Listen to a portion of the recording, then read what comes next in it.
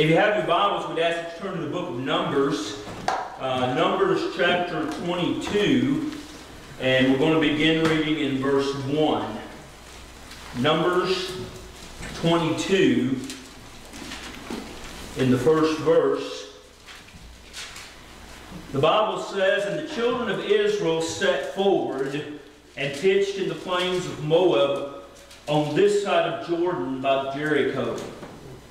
And Balaam the son of Zippor saw all that Israel had done to the Amorites. And Moab was sore afraid of the people because they were many, and Moab was distressed because of the children of Israel.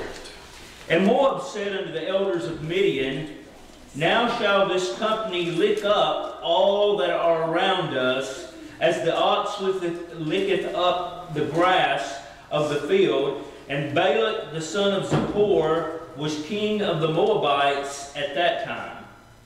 He sent messengers therefore unto Balaam the son of Beor to Pethroth, which is on the river of the land of the children of his people, to call him, saying, Behold, there is a people come out from Egypt. Behold, they cover the face of the earth, and they abide over against me.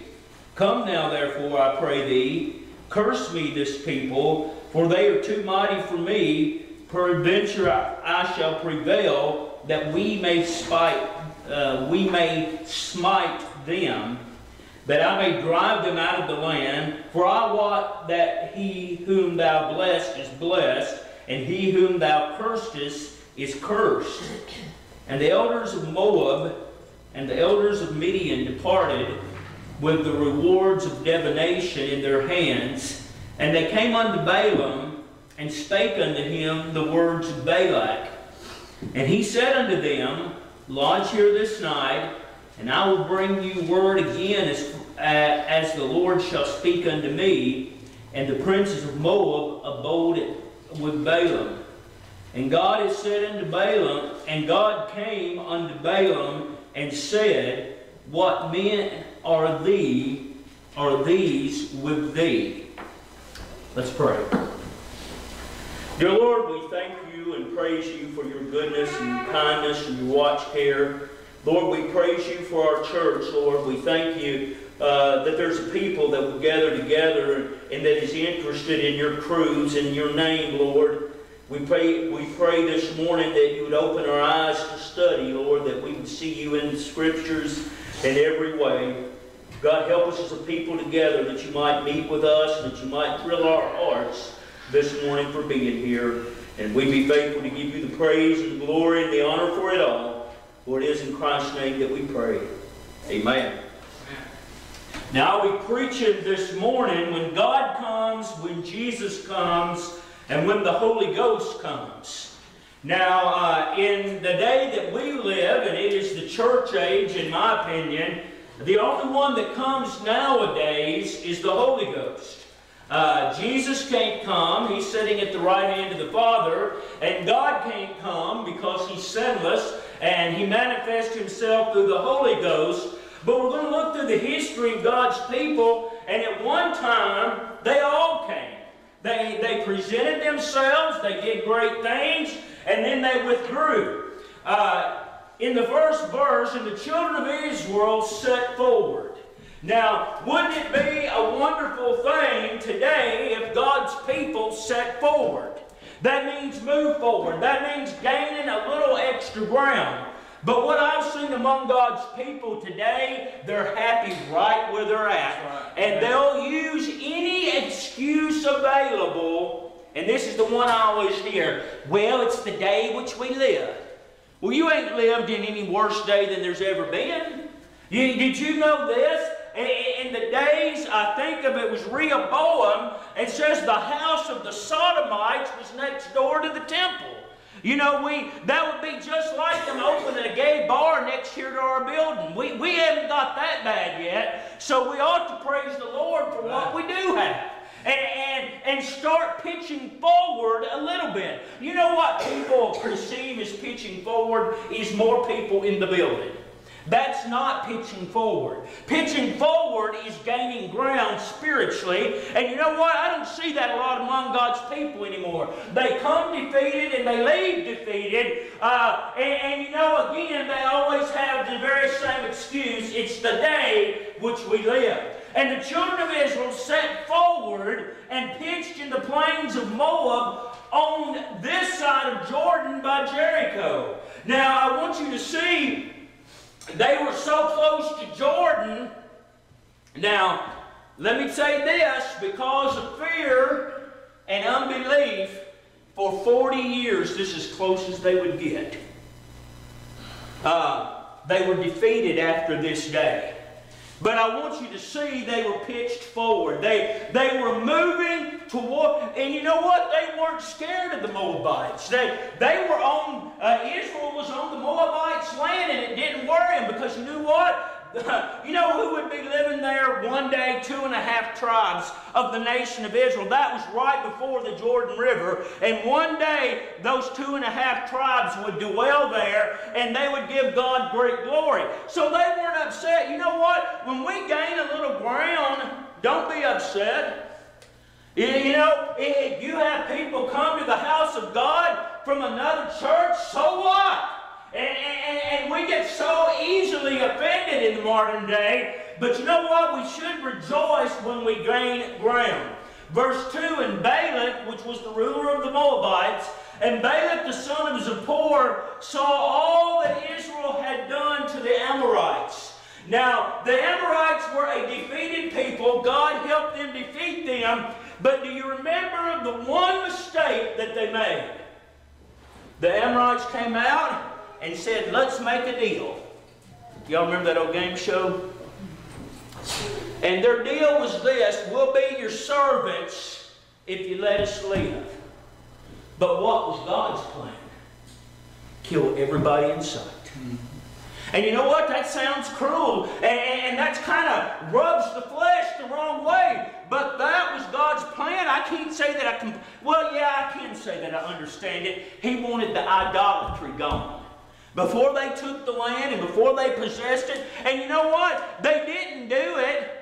And they had trouble with idolatry for the entire history of Israel.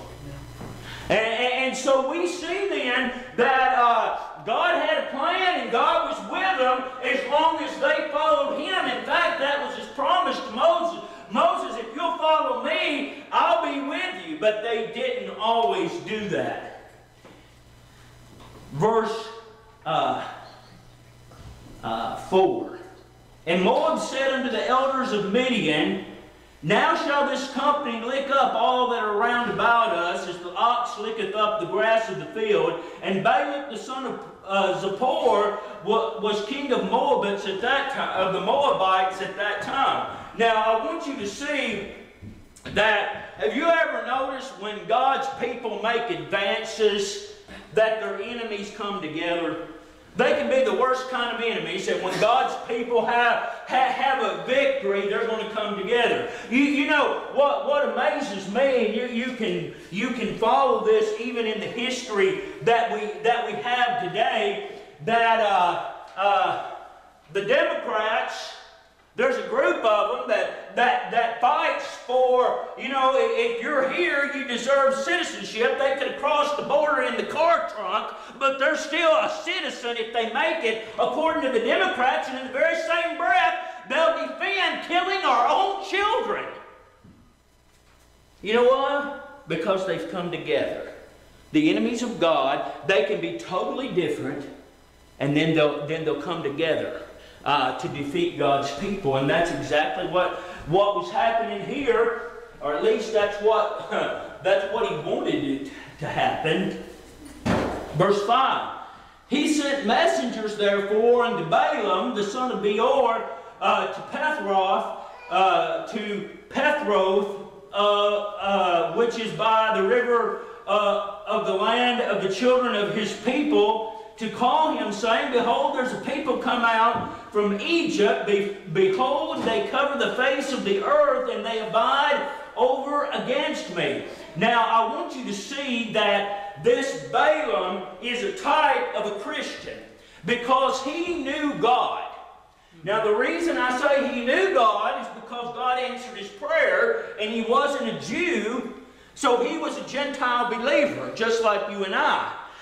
He was not an individual that was in the Jewish lineage. And so and apparently he had a reputation of dealing with God. Do you have that reputation?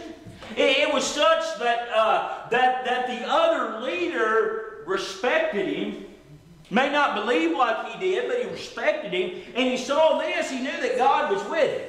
And so he approached him with the plan, let's link up together and defeat this people. Now let me ask you this. How many times has the world came your way and said, let's link up together? You know what? Every time that you hear that, you know what it should be? A resounding no. I'm not linking up with you. I have no intention of doing that. And it will come in a very subtle way. Now, they're much too smart to say, let's link up. But they'll say, I know there's some things we can agree on. Well, I can agree on that that's a black coat, but it doesn't mean that I want to hook up with you. You see what I'm saying? But that's where they'll begin, something very small, and pretty soon you're hooked in. And that's exactly, so despite Balaam being one of God's people, he was easily led astray, and you will be too, if you're not very careful. Verse 6, come now therefore, I pray thee, verse 6, come now therefore, I pray thee, curse me this people, for they are too mighty for me. Now you listen to this, if you don't get anything else out of the message this morning, you get this one, you'd better never curse Israel. That's right. That's exactly what he was saying. He says, you come on, Balaam, you come with me, and we'll curse this people. You know what? That'd be the biggest mistake that Balaam ever made. And listen, he tried to make it. But you know what? God wouldn't let him. Right. You talk about a sovereign God, he ended up breaking Balaam's leg over it. Right? And so we see then that we need to be very careful when it comes to Israel and the leaders we put over this nation. You know what? Hillary Clinton hates Israel. Yep. Be very careful of the people that we put in our leadership. Verse 7. And the elders of Moab and the elders of Midian departed with the rewards of divination. Now what is divination?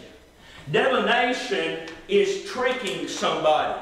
And what they were doing was trying to trick Balaam in coming out against Israel. Divination is making the facts muddy, making the facts seem like something they're not. Divination is presenting the true facts in a fashion that they're a lie. And that's exactly what he did. And you know what? They went away rejoicing. You know what they thought? They thought they had Balaam in their back pocket. They left there thinking they had a great victory. But you know what? God shows up. Isn't it a wonderful thing when God shows up? When he intervenes and makes an everlasting difference among God's people. That's a great and marvelous thing, and I don't think God's people today recognize it for what it is. And the reason why they don't see God as sovereign. They see God as somebody waiting for them to do something, to accept Him. You know what? Whether you accept it or not this morning, God's on the throne and doing all things well. And it really don't matter what you think about it. You know what? Mankind don't want to be put down here. But listen, that's exactly where we are. And if He smiled grace on you and saved your soul, all you can say is, blessed be the name of the Lord. Because you know what? It's nothing you deserved. And I'll go even further. It's nothing you even asked for. It's because of the goodness of God. And so we find then, they went away pretty happy with what they had done. They thought they got old Balaam in their back pocket. Verse 8. And he said unto them, lodge here this night. Now, what's the problem? Now again, I believe Balaam was a believer because God spoke to him. Do you want a bunch of idolaters spending the night with you? You know what does the Bible teach? Come out from among them and be ye separate. And listen, that's just not so we can look like a bunch of apes out here different than everybody else. It's because it's a protected people that have a relationship with God. And when we compromise ourselves, we compromise that relationship. And so what we need, what he should was say, y'all go camp over there, and I'm going to seek the face of God and see what God really thinks about this. But no, he said, God's here all night. You bed up with me. You know what will happen if you bed up with sinners? You'll start acting just like them. And that was the problem. And he said unto them, lodge here this night, and I will bring you word again, as the Lord shall speak unto me. And the princes of Moab abode with Balaam. And God came unto Balaam and said, what men are these? Now, two wonderful things happens in verse 9. And if you skip on and keep on reading, you won't get it. And the Lord and God is what your text says. And God came unto Balaam. What a wonderful, glorious thing when the very God of the Bible, the great God Jehovah, Jehovah Jireh, the very God of all the universe, comes down and speaks to a man like Balaam, a Gentile, someone that don't even know and understand what Jewish tradition is, comes down and speaks with him and asks him a question. Now, you know what? When God asks a question, it's not because he don't know it. Right. The Bible says he knoweth all things. Which, if you take that in, that's pretty sobering in of itself, isn't it? He knoweth all things. So, why would he possibly ask Balaam a question if he already knew the answer? Well, I can tell you, he wanted Balaam to know it. Right? Remember when Elijah's on the backside of the mountain, and they're afraid in that cave, all bundled up, and he says, what doest thou here, Elijah? He knew why Elijah was up in that cave, scared to death from Jezebel, but he wanted Elijah to know it. You know, it came down to this with Elijah in that cave. He believed Jezebel more than he believed God. Because what was the threat from Jezebel? So be with me by the gods tomorrow if I don't make you as one of them. And he believed her and left and ran like a scared rabbit. See, we should never, as God's people, be in that condition. We really don't have anything to be scared of because God is always with us. So God came and God met with him and he asked him a question. Verse 10. And Balaam said unto God, Balak, the son of Zippor, king of Moab, hath sent unto me, saying. And he goes on, but he answers the question without ever even getting why God asked it. He said who he was and just kept right on going. You know what the real question is? Balak is an idolater. Balak hates God. Balak is not a believer. Balaam, you better listen to me. What is Balak about? Now, when you think of that this morning, what are your friends about? What do they present like? Not their names. I don't want to know their names, but who are they? Where do they come from? What makes them tick? That's what we need to know. And the only people you really need around you will be the ones that promote the thing of Christ in you. That's the friends you need. That's the ones you need. And so we find here that really Balaam misses the boat on his question from God. Drop down to verse 22. Verse 20, excuse me. Verse 20, the Bible says again, and God came unto Balaam at night and said unto him, if the men come to call thee, rise up and go with them, but yet the word which I shall say unto thee, that shalt thou do. So he got his command from God, and again, what a glorious, wonderful thing. And we don't treasure that because we read it so much.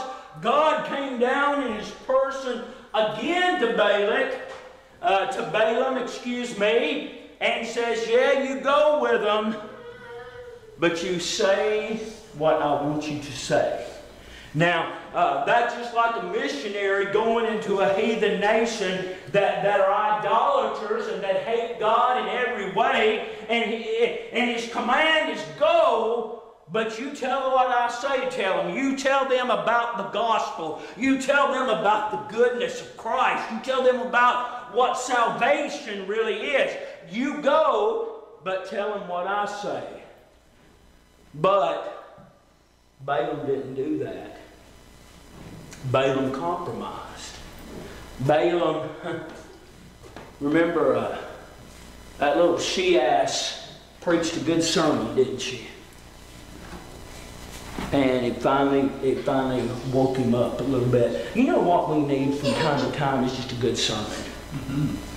That's what we need. And so as God comes down, there's always a result. You know what? I look forward to the day. I tremble at the thought, but at the very same time, I'm excited about the day that I'll see the great God Jehovah. I'll put this flesh aside, and the spirit man that is saved, in that spirit man, I can look on the mighty face of God and live.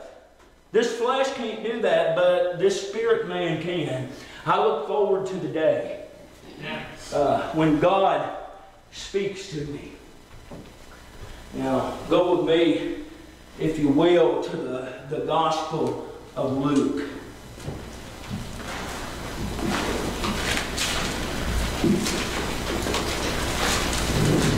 Luke 19 and verse 5.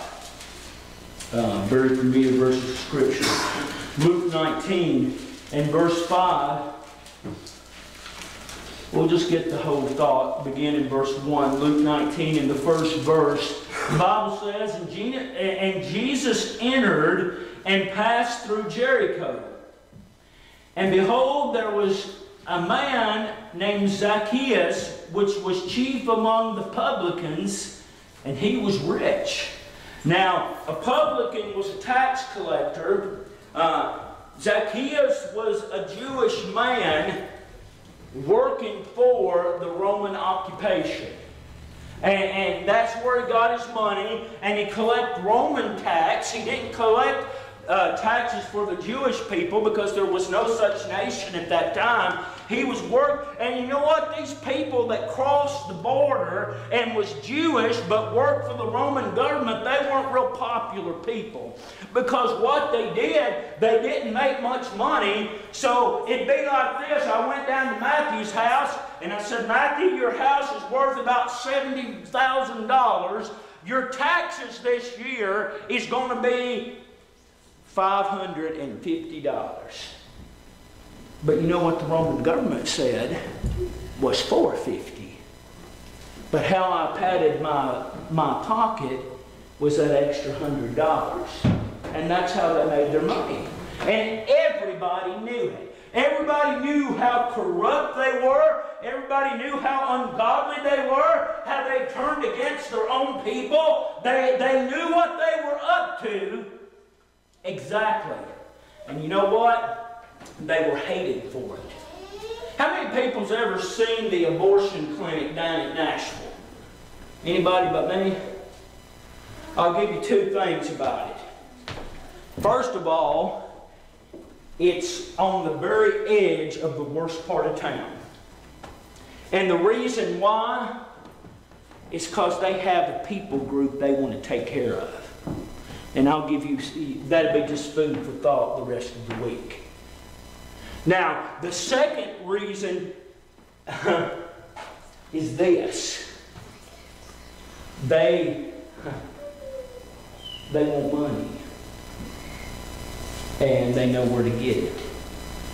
See, this is the thing with abortion clinics. They'd go out of business if there wasn't any abortions, wouldn't they? The nursing home I worked for, you know why it does so well? You can't throw a rock in Montgomery County without hitting a veteran in the head with it. Because that's what our business thrives on.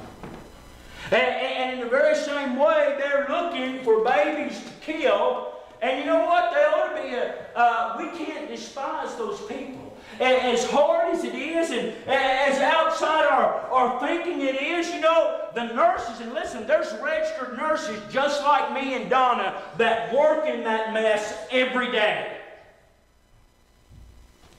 You know what we need to do? Pray that somehow God get a hold of them. Because He's able. And so it was wrong for them to hate Zacchaeus. They should have been praying for Zacchaeus. Just like we should be praying for people like that's caught up in sin so bad they can't see the light of day. We ought to be praying for them. Verse 3, excuse me. And he sought to see Jesus, who he was, and could not for the press, because he was little of stature. And he ran before and climbed up into a sycamore tree to see him, for he was to pass that way. And when Jesus came to the place, he looked up and saw him, and said unto him, Zacchaeus, make haste and come down, for today I must abide at thy house. Now I want you to notice a couple of things. First of all, did Zacchaeus want to be saved? Doesn't say that, does it? Said he wanted to see him and who he was. You know, a lot of people see supposed pictures of Jesus, but they don't want to know who he was. They don't have any interest in the person of Christ. They have an interest in the idea of Christ, but not the Christ of the Bible. And so Zacchaeus, all he wanted was a visual.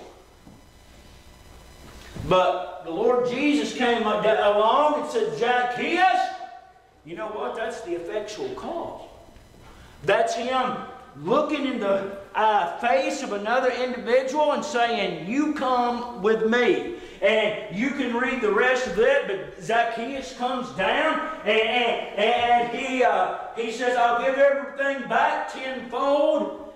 And he has all fruits of redemption.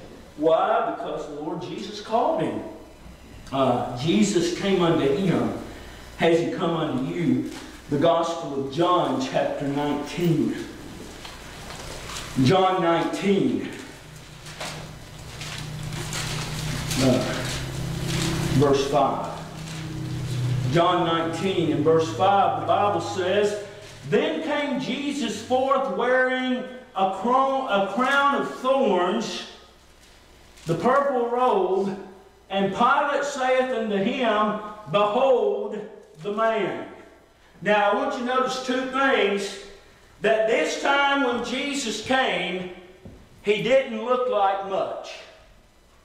I've seen a lot of trauma, especially earlier in my life. People just road rash, throw through truck windows, just unbelievable stuff. And you know what? It's not pleasant to look at. And Jesus had been beat up. He had his crown of thorns pressed in, and the blood was running down, and they had the purple or the royal robe on him, and they said, Behold. And you know what? The Jews went and played worship and said, Hail, King of the Jews. You know what? I think a lot of people today, what they're doing is playing worship. They come out of obligation, they go through a routine, and they head back home. We need to be better than that. Amen. We need to look for more and get more out of our worship than what we've been getting. And so I want you to see, despite how he looked, despite the trauma, despite being what looked like defeat, he came to him. It's not the image we want to think about, but he came to them and he presented himself. He looked like he was indeed the sacrifice. Gospel of John chapter 20, verse 19. Gospel of John chapter 20 and verse 19. The Bible says, then the same day at even, when the first day, being the first day of the week, when the doors were shut, where the disciples were assembled for fear of the Jews, came Jesus and stood in the midst and said unto them, peace be unto you. Now, I want you to see the differences this morning when Jesus came this time. Number one, first and foremost, the walls couldn't hold him back. Most buildings in Jerusalem in that time were stone. And he came right through it. The door was barred, the door was locked, and he passed. See, he came this time as a victor, didn't he? Nothing can stop him. Nothing can interfere when Jesus approaches. And he came straight through and said, peace be unto you. What a wonderful, wonderful thing. Now, I will point this out to Seventh Day people. It was on the first day of the week. Not real popular preaching in 2019, but he came on the first day of the week. He arose on the first day of the week. He was established in the Lord's Day. You know, the Lord's Day is different than the Sabbath. In fact, if you'll follow even the revelation of Christ, the revelation of God concerning the end times, the Bible says there, I was in the Spirit. John says I was in the Spirit on the Lord's Day. And you know what? If anybody knew what a Sabbath was, it was the Apostle John. Because you know how they got into the hall where Jesus was being tried the night that he was found guilty? Because John was a very elevated Jew. And he got him in. And so we find then that this time the Lord comes as God. He presents, Jesus presents as a victor, as someone that is no longer bound by the grave. Drop down to verse 26. And after 8 days, again the disciples were within, and Thomas with them. Then came Jesus, the doors being shut, and stood in the midst and said, peace be unto you. Very same thing, very same victory. But I want you to see, this is the problem. Thomas was a doubter. Thomas didn't believe, really. Remember what he said, Big Ike? I'll never believe until I thrust my hand in the middle of his side and put my finger in the palms of his hands. I'll never believe. And you know what the next verse said? Thomas, come, reach hither. And all it says, I don't think he ever did it. He simply said, my Lord and my God. See, that's seeing Jesus. You talk about a special bunch of people. Seeing Christ in the resurrection. Those 40 days and 40 nights following the resurrection was incredible. It would have been unbelievable to see them, to see him doing those things. And you know what? Despite what some people say, you ain't seen Jesus. You have not seen Jesus in the flesh, because you know what? From the day that he ascended back to glory, except the times that he met with Paul, he's been right there at the right hand of God. Correct? The Bible says make an intercession for all the redeemed. And so that leaves one thing and one thing only, one person of the holy God of heaven, that's for us. Have you seen the Holy Ghost? Now, when I say seen, I mean, have you seen His works? Because we'll find very quickly, you don't visually see the Holy Ghost. That's why it's described as mighty rushing wind. You don't see wind, but I've seen the trees do like this, ain't you? You've seen the leaves rustle up. I've seen the results of wind, but I've never seen wind. But you can see the results of it. And listen, we need to understand the Holy Ghost. And the reason why, that's who He is here, is it not? Right. That's the person of God. That is the active agent right now. And it can only be that way because the other two are in glory.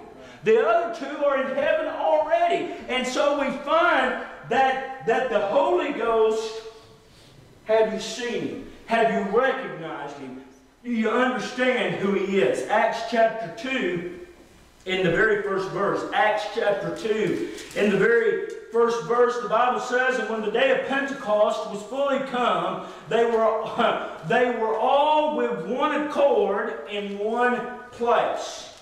Now, if you want a real movement of the Holy Ghost, we've got to be on the same page.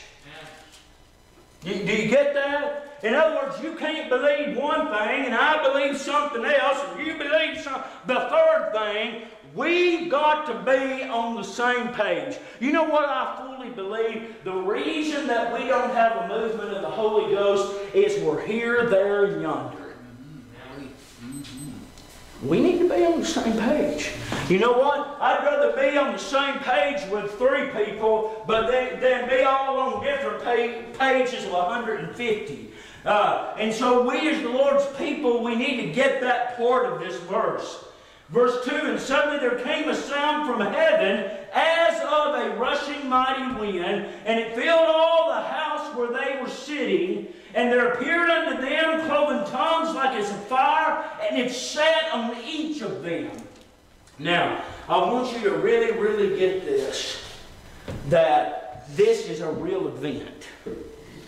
This actually happened. And not only did it empower the church, it empowered people. You know what give Peter, and this is history, this is not Bible, so we take it for what it is. But I've been reading Fox's book of Martyrs again. And Peter's only request at his death was, crucify me hanging upside down, because I'm not good enough to be crucified like my Lord. Yeah. You know what gives you that kind of strength? The Holy Ghost. It has to be, does it not? Because who else is here? Right. Nobody. If we have the enduring power of the Holy Ghost, then we can do anything that He bids us to do. Verse 4. And they were all filled with the Holy Ghost and began to speak with other tongues as the Spirit gave them utterance. And there were dwelling in Jerusalem devout men out of every nation under heaven. And when this was noised abroad, the multitude came together, and they were confounded, because every man heard them speak in their own language. And they were amazed and marveled, saying one to another, behold, are not these that which speak Galileans? Now, I want you to see the amazing thing of this event wasn't speaking in tongues necessarily. It's what they heard. Now, South American people speak English. It's very different than our English, but it is the English language. Mexicans don't. They have a Spanish dialect. Wouldn't it be an amazing thing if I went to visit Brother Kraft, spoke in English, and they heard in Spanish? See, that would be amazing, would it not? Yeah. You know what the vendor of that is? The Holy Ghost. And the best I understand, not one thing has changed. People would say, oh, that was an apostolic gift. To me, the gift of tongues is people hearing in their own language, not a bunch of jibber-jib that people come up with in so-called Pentecostal churches. I mean, people hearing in their own language, and I can't speak Spanish. You see what I'm saying? Well, what a marvelous, marvelous thing that would be if we could hear that and see that today. It would be a thrill to our souls. Acts chapter 10, verse 45. Acts chapter 10, verse 45, the Bible says, "And they of the circumcision which believed," or the Jews, "and they of the circumcision which believed were astonished, as many as came with Peter, because the Gentiles also was poured out the gift of the Holy Ghost." Now, I want you to notice two things. Very early in my ministry, everybody told me that was a one-time event, that the speaking in tongues. The only problem is that's not true. It happened at least 4 distinct times, and probably more than that. 4 that's recorded for our benefit. And so I want you to see that they were amazed that the Holy Ghost showed up and filled non-Jews. Have you ever wondered what it would be to be filled with the Holy Ghost? Now, every one of us will say it's salvation. I see what you're saying, but the next day you got up and doubted what God was doing. To me, that's not filled, is it? You know what? Sometimes when I'm fixing Joey's meal, and I will be pouring something into a glass for him, and Donna or somebody, or she'll run up to me, and if I keep pouring and I've done it, it just spills over. That's full. Matthew always tickles me because if I raised a pessimist, he is, and the cup is always half empty for Matthew. Right? And you know, that's where we operate, is it not? About half empty. And you know, the problem with being half empty, you can't go nearly as far. You'll run out before you get there. And so we find that this wonderful gift of the Holy Ghost coming to us, is extended to the Jews as well. And they of the circumcision which believed were astonished, as many as came with Peter, because that on the Gentiles was poured out the gift of the Holy Ghost. For they heard them speak with tongues and magnify God. Then answered Peter, and we're not going to get into what he said, but I want you to see that this feeling was magnifying God. Acts 21. Acts 21 in verse 11. Acts 21 in verse 11, the Bible says, "And when he was come unto us, he took Paul's girdle or belt and bound his own hands and feet and said, Thus saith the Holy Ghost, So shall the Jews at Jerusalem bind the man that owneth this girdle, and shall deliver him unto the hands of the Gentiles." Now, this prophet, this preacher, I think his name, I know he was from Tyre, but at any rate, he was moved of the Holy Ghost to make this demonstration how Paul would die. So I want you to see two things. First of all, there wasn't an audible thing saying, "You go preach how Paul's going to die."